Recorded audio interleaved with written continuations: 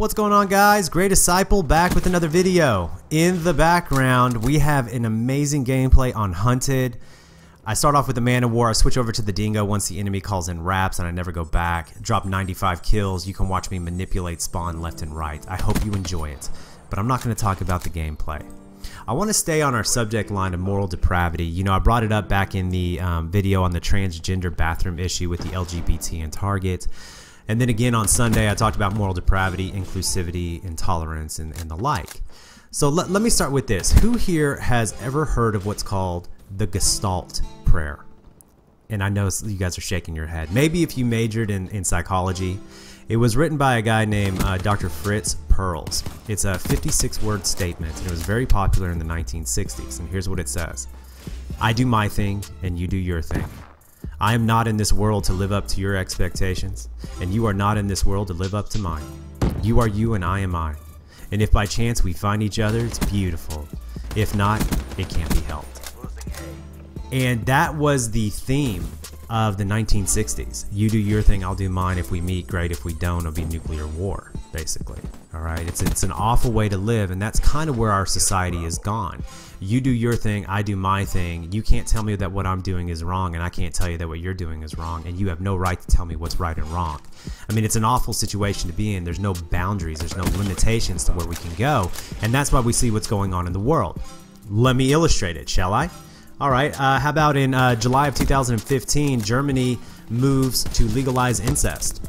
And I know you're like, well, what does it matter what they do in Germany? Well, as Germany goes, so goes the United States, usually within 30 years. And if you don't believe me, just go do some research on Google and it'll prove itself.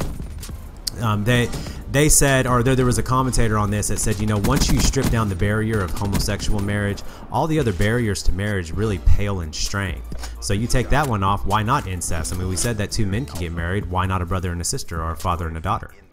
Pretty crazy, right?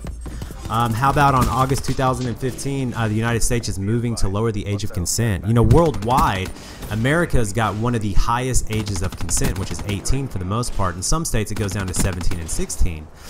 But statistically, worldwide, the average age of consent is 12, which is the age of puberty for most girls. In some countries, it's as low as 8.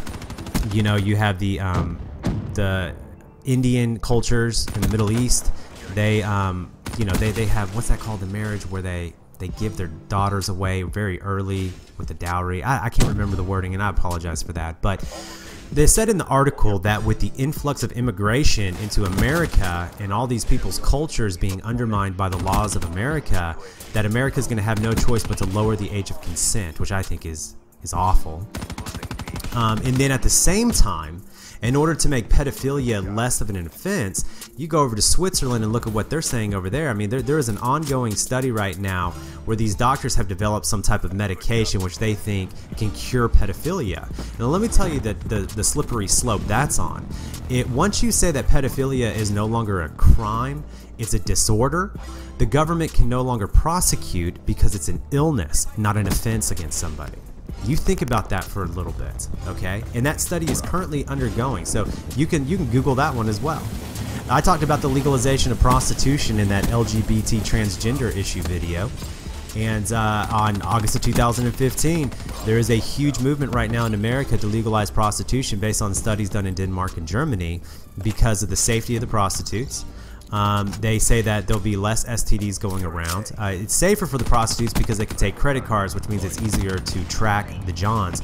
And then they also say that it will lower the risk in sex trafficking, which is, I mean, it's so idiotic to think that. I mean, you don't overcome evil with evil. You know what I mean? If anything, it'll increase sex trafficking because it will make it more of a business model, which is more accepted to make even more money with credit cards.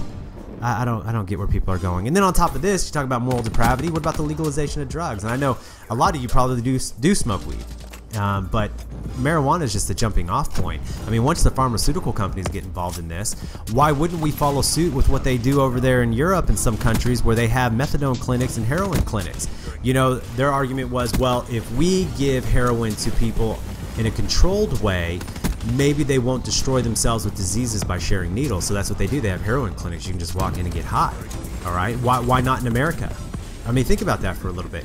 You know, there were stories back in the old days thousands and thousands of years ago, where you would read about these cultures where they would sacrifice these babies to these pagan gods. In the Bible, you hear words like Molech and Chemosh, where they would take these newborn babies and they would sacrifice them in fire to these gods, and people are so appalled, like, oh my goodness, why would they do that?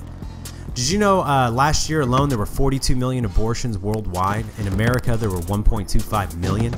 Think about those numbers. I mean, we're talking about the murdering of an entire generation of people. Now, I don't care if you're pro-life or pro-choice. You think about those numbers. An average of 40 million babies a year are aborted.